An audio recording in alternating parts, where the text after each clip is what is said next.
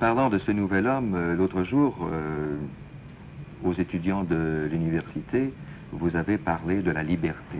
Nous vivons dans une époque qui est aliénante, une époque qui est axée sur le rendement, qui est axée sur la consommation.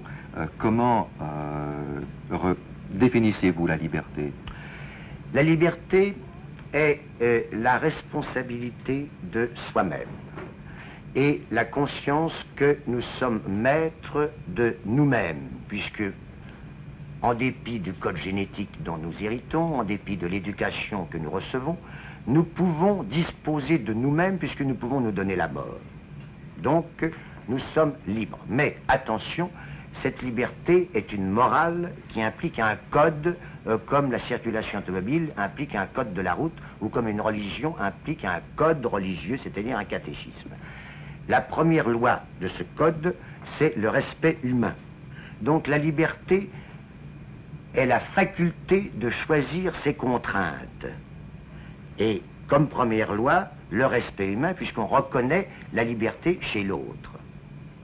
Et pour pouvoir reconnaître la liberté chez l'autre, il faut avoir en soi, à l'état naturel, un sentiment pour l'autre de charité, c'est-à-dire on doit chérir l'autre, chérir au sens étymologique du mot.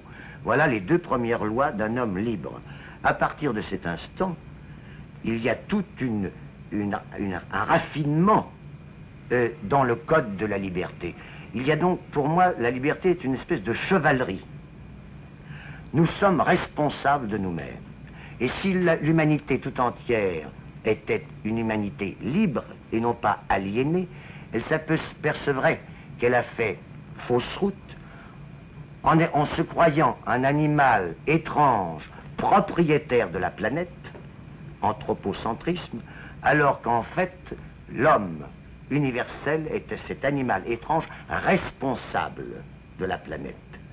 Donc, il y a déjà dans ces deux conduites différentes, deux hommes différents, c'est que l'un est braqué sur la libération, sur la liberté, et qu'il soit serviteur ou responsable, et que les autres sont braqués vers la domination, qu'ils soient maîtres ou valets.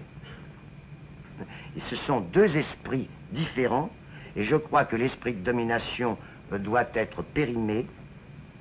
Il n'y aura plus ni maître ni valet, mais cela ne veut pas dire qu'il n'y aura pas de servants et de responsables. Des hommes libres, ce ne sont pas des hommes qui ont versé dans la licence. La licence, c'est l'erreur de la liberté. Parce qu'à ce moment-là, la licence, c'est de faire n'importe quoi, et faire n'importe quoi, on gêne les autres, on provoque une répression, et on arrive toujours à une aliénation.